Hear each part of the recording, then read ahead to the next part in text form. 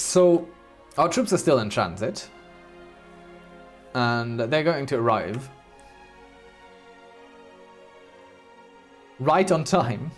Not sure for what exactly, but they're going to be right on time.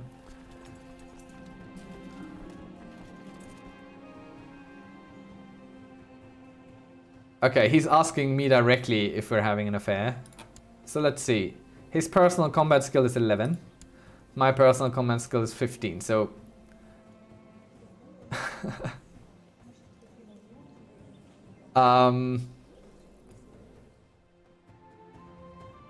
The deceitful jester, I will kill him. We are proud, so... And we're also an aggressive leader, so I think... Yeah, this is the thing we're going to do. We have a chance of becoming wounded ourselves, but we'll see. Seems nothing happened. Which is fine. Speaking of nothing happened, let's hope he doesn't decide to attack while we're on the move. And we actually get to combine our troops here. That would be nice. Right. Very good. So what I do here is I select our troops and combine them. That way we make sure that they all fight as one force. And don't get scattered around. Right, of course we won this siege. Eventually we're going to have to fight here. There's not... Otherwise this was going to go on forever.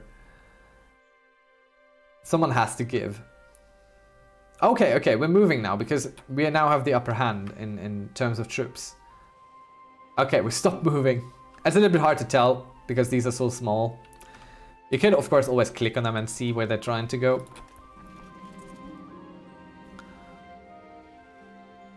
Okay, yeah, let's see if he wants to spend some more time with us. Maybe we become friends.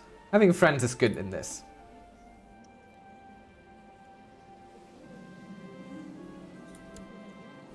See, I don't always read everything. That was kind of like an automatic thing. Alright. I think these days have really helped me getting Cromdale to know and appreciate me better. We have passed most of our time in my longhouse discussing of the most disparate topics. So we have various options here. It was good meeting a new friend. I've truly been a model Catholic host. Which changes our opinion by 20 because he's a religious person and he likes it. So that's what we're gonna do. 20 opinion for 10 years. That's really worthwhile. So our vassal, he loves us. He really does. There's no doubt in our relationship. So sadly, we have contributed to the one defeat, which lost almost 5% in battle score. Oh well. But he could easily attack the enemy because I now understand what this number is. Because these grey attached units, they are part of this army. They're just not my allies. So this is the allied score and this is the actual army size. There we go. See, you always learn a little bit as you play. There's always something that you might have wondered about for a month or years, and then suddenly it becomes and makes sense. So Northumbria is turning some of its wars around. Apparently. I can't click his army, so I can't... But this is a full army. It's all red. So what is in here counts in the end. Okay, he is besieged successfully, but he's already leaving again because he keeps sieging instead of sticking to his area and just keeping what he needs to have. It's a little bit infuriating. But Northumbria has turned their eye on their other attacker. And they are winning this one. And they're also winning the other one. So they have turned around all battles, really. And we've leveled out on our income and outcome. We're losing a little bit of money, but not enough. Okay, we have a lot of prestige, and we're not going to use a tribal army anytime soon. So let's build something sensible. We could build these, which is kind of cool because we get heavy infantry. But we also don't really need them. Morale of armies is good. Retinue size is good. Levy reinforcement rate is good. Archers, not so interesting. Levy size and garrison size. These are more interesting. These are the most interesting, but we can't afford them. Oh. Okay. Our son seems to suffer from food poisoning. So let's have our court physician, because we need him for alliances. So we can't let him die. At the very least, we need him for alliances. Right, what was I talking about just a second ago? About this. Let's go with a weaponsmith. Morale of armies. That's a worthy investment. Or, since we're very close, let's wait for this. We should be able to see, now that we're at war, should be able to see raise tribal army. No? Is it here maybe? No. Not here either. Not entirely sure where I raise my tribal army anymore. Maybe that's not even a thing. Maybe they've taken that out. We'll see.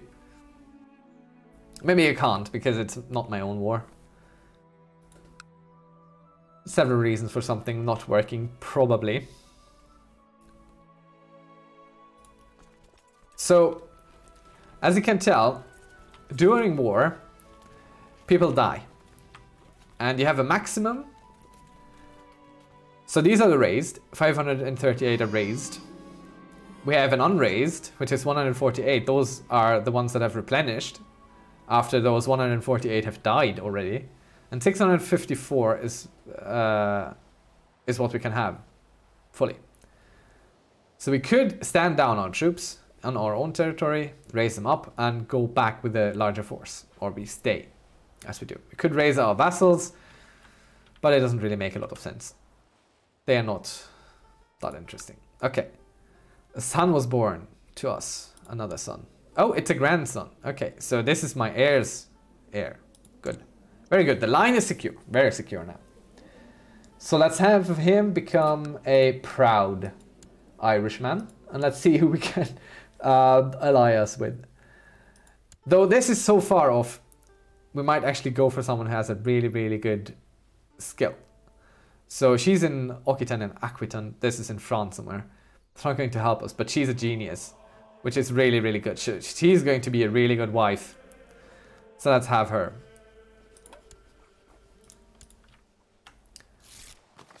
Right.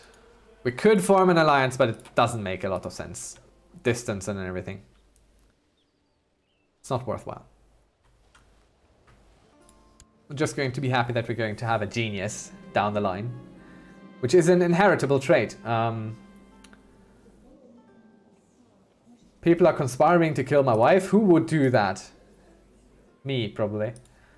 Anyone else want to kill her? Oh yeah, our friend. He's really up for it. Let's get the bishop in on this. Right, let's check out the inheritable trait. Okay, so we check our guy and his betrothed. If a trait is green in a heart, that means it is inheritable and good. There are inheritable and bad traits as well, like this one. You can inherit depression. And these orangey, they can be transmitted because it's a disease. Not inherited, but transmitted. Slight difference. So our ally, he's just sieging all over the place. He'll eventually win with this tactic, because it's unlikely that he's going to raise more troops.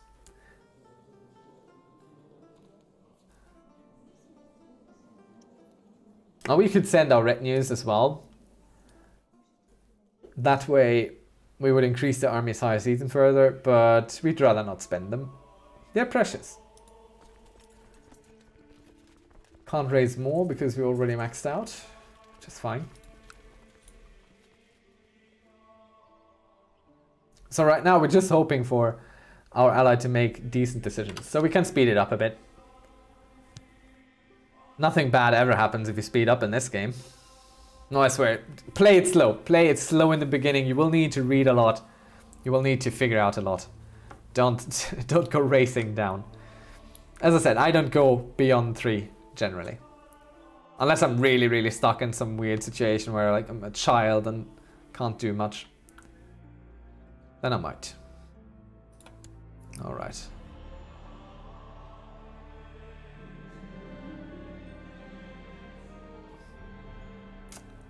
Okay, he's already very fond of me, so I'm stopping to sway him.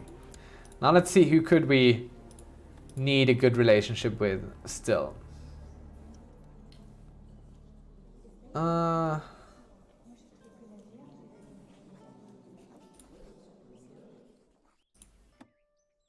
In court, there's really no one. Let's check our friends here, because the higher their opinion of us, the better they perform, the more reliable they perform. So let's improve our relationship with him.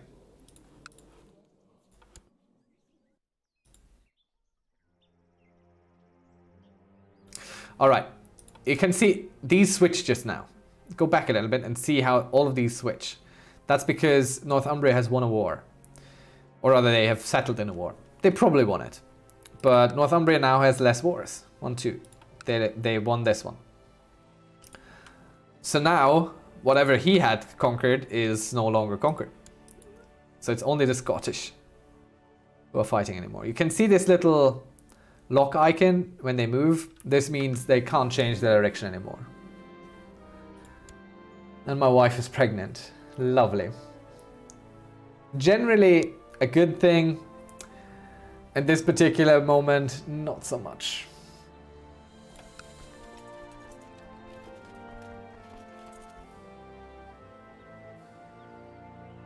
So, something I wanted to say earlier about sieging.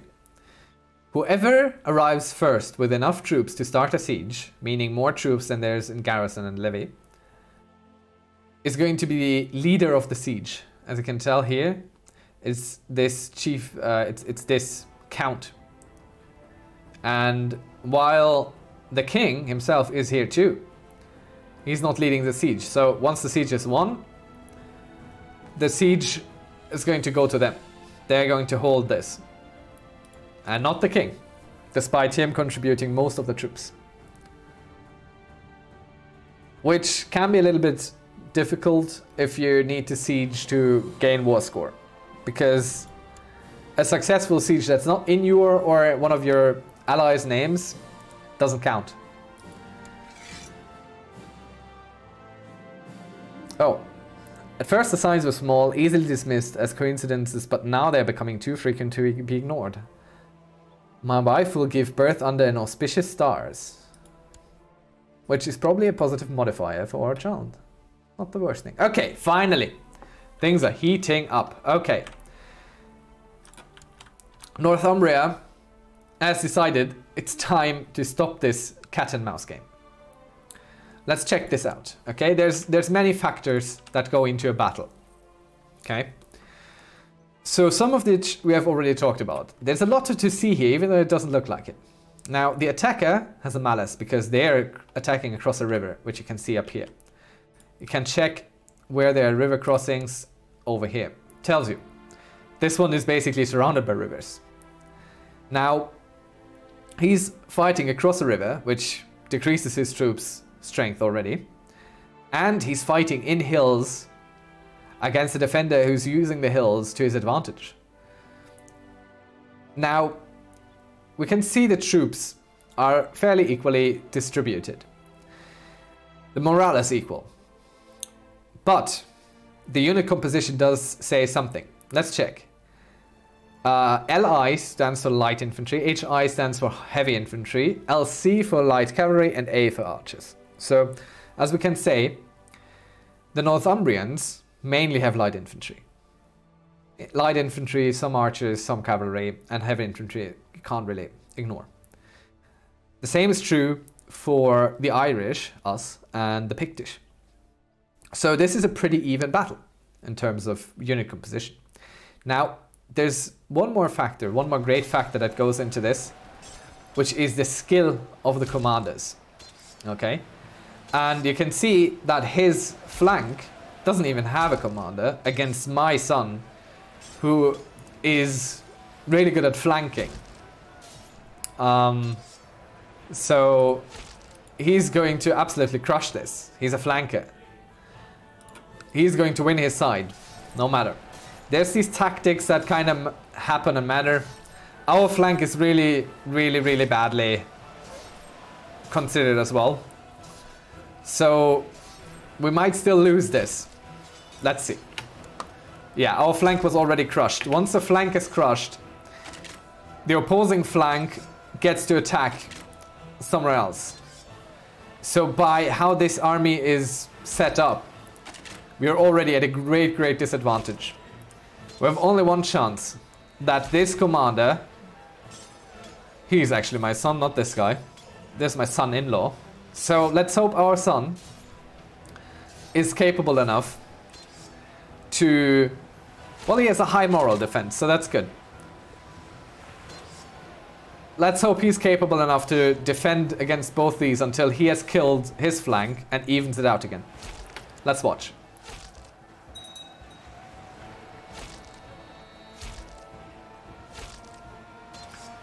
Okay, they're going fairly even. And we were just completely obliterated.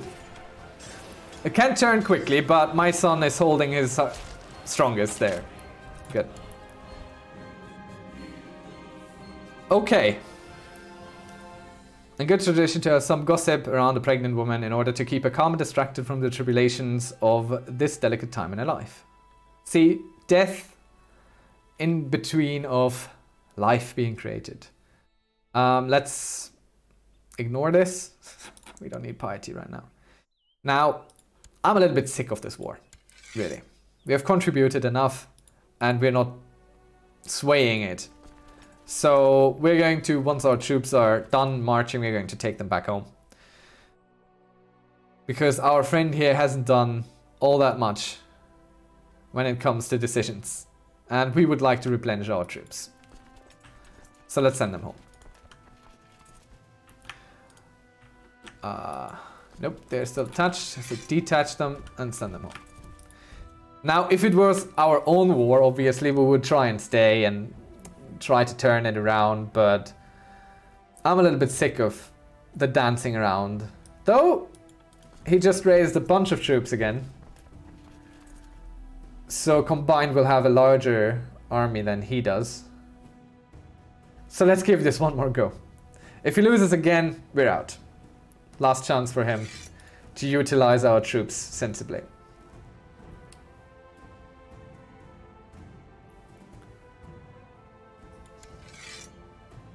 He has some more allies joining, so this is why there's more troops on the field now in our name.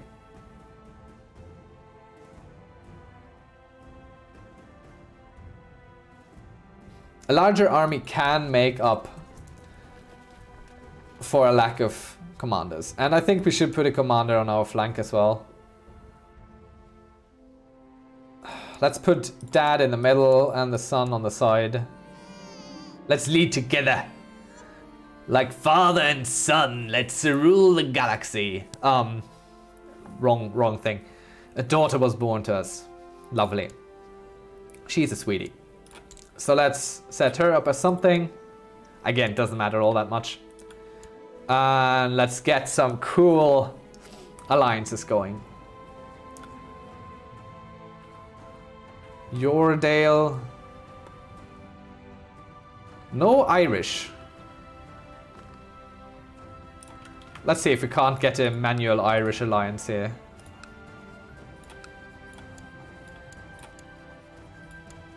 Nope.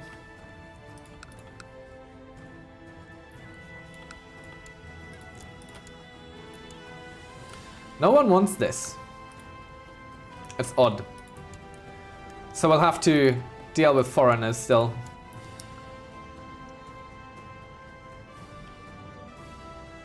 Glizvizing. Welch. Where are you? This. 400.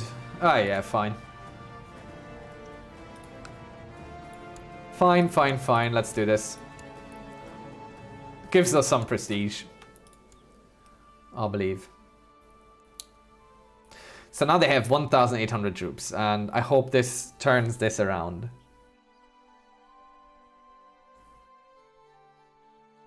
Let's keep honoring our alliance.